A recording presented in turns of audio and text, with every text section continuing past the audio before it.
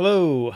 I recently had a question which was, how do you quickly make an object appear or disappear in the sequencer? And I also had the question of, can you reuse level sequences in other levels? And the answer to both is you could use the spawnable workflow. So let me demonstrate that.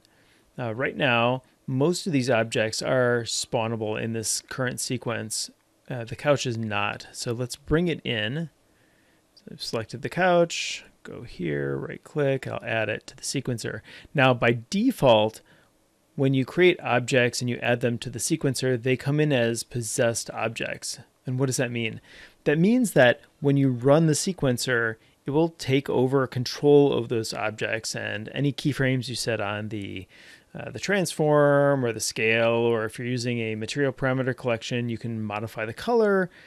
But then when the sequencer is done playing, it releases control of those objects, and that's great. You also then still have access to those objects in blueprints because they exist in that level. But if you want, you can also use a spawnable workflow. By default, this is a possessed object, but any objects that you notice that have the little lightning bolt are spawned objects in the sequencer. And to get that, you right click, you can convert it to spawnable. And now you can see it's got the icon next to it. And also you can keyframe that visibility as well. So I'll quickly show this with the city here. I've set keyframes on the visibility of the city here.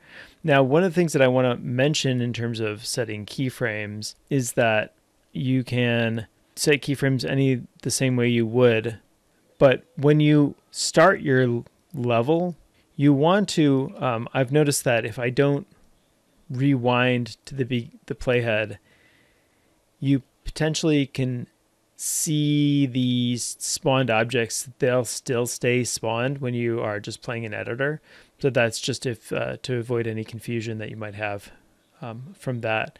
I generally prefer using having objects persist in the level unless you really need to spawn them or hide them during the gameplay. So let's hit play. We can run the level, and there it is. It pops in just like it should. Great. So now so I just hit escape, and you can see right now it's not spawned in. Like none of the objects are spawned in because it's an entirely spawned sequence. But when I scrub the playhead, they all spawn in. And that's the same thing for if I created a new level. So just completely new level, go here, go to the sequence, and just drag this in. If I hit Control E, you can see all the objects, including the camera, which I have as a spawnable object, should have just all spawned in. That's awesome and very useful, potentially. Hope that answers all the questions. Thanks so much for watching. We'll see you in the next video.